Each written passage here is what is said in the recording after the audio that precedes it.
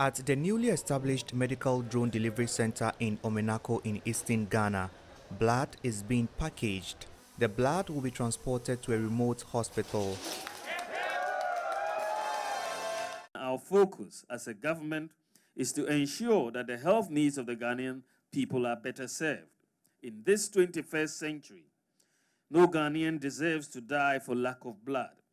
No Ghanaian deserves to die because medicine needed is not readily available at the health facility he or she has been rushed to during an emergency. The launch of the Medical Drone Technology Center in Ghana makes it the largest vaccine drone delivery in the world.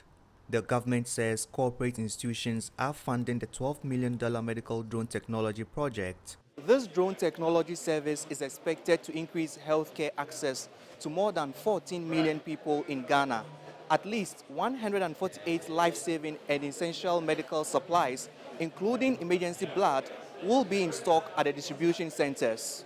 And over 2,000 health facilities across Ghana are to benefit from the medical drone services.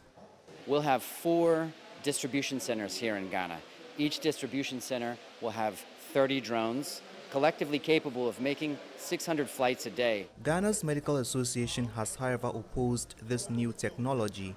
It says the money should instead be spent adding staff and ambulances to the country's healthcare sector. But the government says technology must be harnessed to change the face of healthcare delivery and save lives. Nabil Ahmed, Rufai, Eastern Region, Ghana.